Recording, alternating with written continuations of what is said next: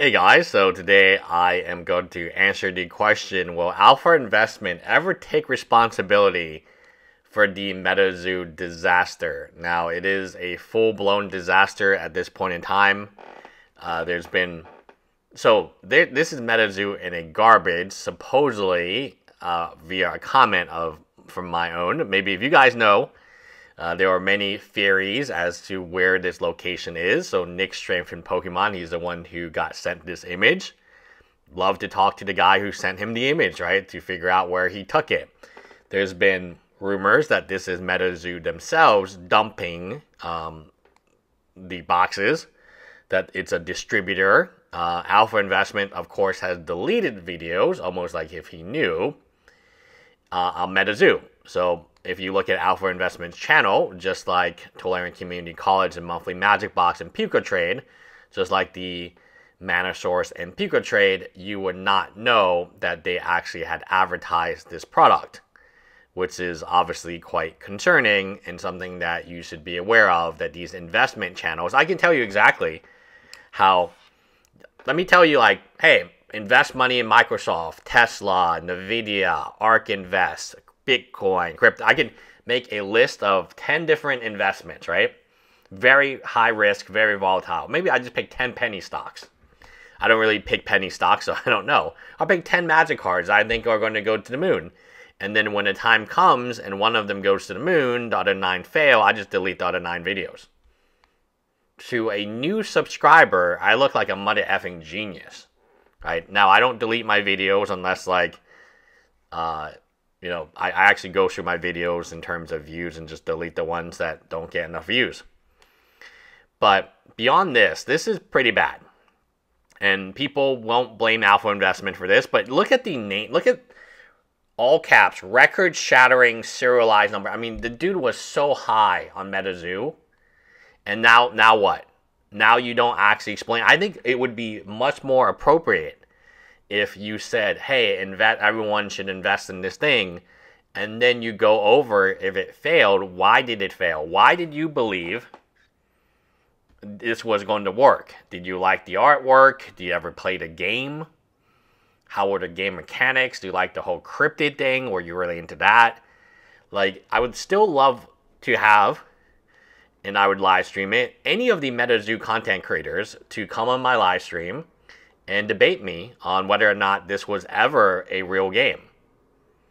And the evidence, like, hindsight is always 20/20, but hindsight will tell you if a stock is, like, if a stock went to zero, I don't know what the stock equivalent of the creators of the stock dumping in trash cans is, but if this ever happened to another card, this has never happened to, like, Inuyasha or Meta X or any of this shit, man.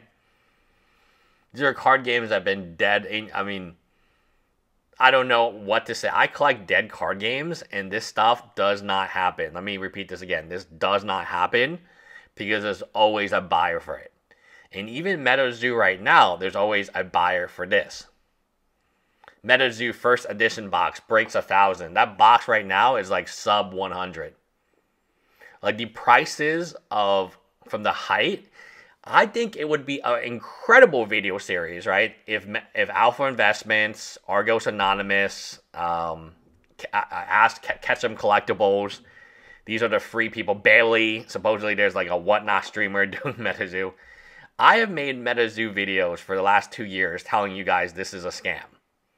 And I get the argument, many people in MetaZoo community, oh, it wasn't always a scam. It was, it blew. But, like, the player base, let me tell you something about IP. There's still tons of Inuyasha fans. And I've gone to an anime convention before I started dating, right? And we sold anime cards at that convention. We sold Inuyasha cards. They're still fans of Inuyasha. Inuyasha is not a cryptid that you stole the IP from. It's a character from an anime series that I watch, that I love. Other people love that character too. So when they see that, oh, there's an official card, many of them have no idea there's a card game. The card game has been dead for 25 years or 30 years or something like that. They are very, very avid fans. There are no mother effing avid fans of MetaZoo. They're not. How do you? Because I don't see them post. If I go on Twitter, I type in Inuyasha, I see posts about Inuyasha. Maybe not the card game, but Inuyasha.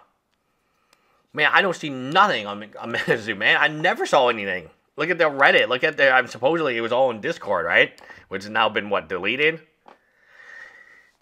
I think at the end of the day, what would be quite fascinating would be Alpha Investment telling you how much he paid for each box, how much his promos he paid. Supposedly he paid for his promos in Playmatch, what his relationship with Mike Waddell was in the beginning, in the middle, and the end. Were there any warning signs he saw? At the very end, when Mike Waddell, after Mike Waddell made his letter, Alpha Investment was still asking. He was literally asking his customers, what? Did anyone know why MetaZoo failed? Does anyone have any information? You have the mother effer's number, and you talk to him often to the point that you didn't even pick up anymore because you called him so much. Like, why would your random customer who bought an $8,200 bundle kit from you have any information on MetaZoo that you would not already have? So, like, he was feigning innocent, right? Look how happy he is. He's feigning innocence. Walmart, oh, just strike. And to be kind of honest, it is epic fail, man. Something is very rotten in MetaZoo because they did have Walmart. They did have Target. They did have Sanrio. They had Claire's, and who knows what else they had. Like, they had it, which is crazy. Like, it blows my mind. Like, it wasn't like as big of a failure as you guys think it was. They had distribution. At one time, they were selling Nightfall boxes for $820. At one time, Rudy promos were $100+ a promo card. You could even make a 6.9 mystery box about it. The only real information, like there are a few people who might know. That Bailey guy, because he went to the conventions, supposedly like he's an insider. I think Argos Anonymous, if you go on eBay right now and you click on like sales, it's all Argos Anonymous. The dude knew before. He made up a story about like him starting his like, what was it, like store, some type of candy store, and then he had to sell his meta. Like the eBay tells a story, dudes. You can check when the Mike Waddell announcement happened and who was selling cards, Grail cards right before that announcement. There's one name you're gonna see over and over again. Argos. I would love to have Argos Anonymous debate me on this, right? And the debate is really easy. Like, was it always a rug pull scam? Like, I mean, I think since the Streamer Kit native, the fact that they didn't deliver that a year later, even like 6 months later, it doesn't matter.